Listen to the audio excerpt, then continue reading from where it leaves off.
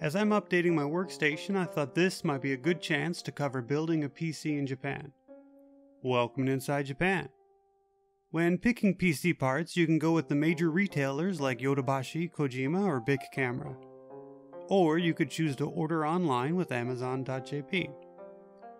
If your language skills are up for it, Kakaku.com is an aggregator comparing prices across all sellers, which will help you find the absolute lowest prices. In general, you should expect to pay 10 to 20% more than you would in the States, even though you should be able to find some competitively priced products.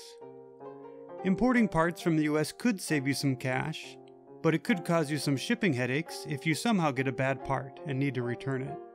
Amazon.com does ship some items to Japan and includes estimated custom fees on certain items. I'm a bit wary of buying larger ticket items, as a few years ago, I ordered a new pair of dress shoes and was shocked when the delivery man hit me with a $100 customs bill upon delivery.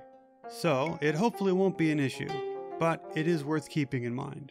When buying PC parts in Japan, you may not always receive user documentation in English, but this should be a non-issue since you should be able to find the documentation and newest drivers on the manufacturer's website.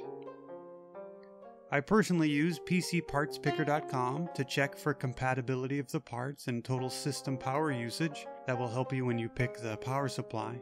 You may be able to find some deals on used parts from either Hardoff or Dospara, but in my experience with the limited markdown, new is probably the better choice, but it is worth a look. And that covers the main points you'll need to know when building a new rig in Japan. If you'd like to see my video walking through all the steps of the process, make sure to click on the video on the left. As always, thanks for watching. This has been Inside Japan.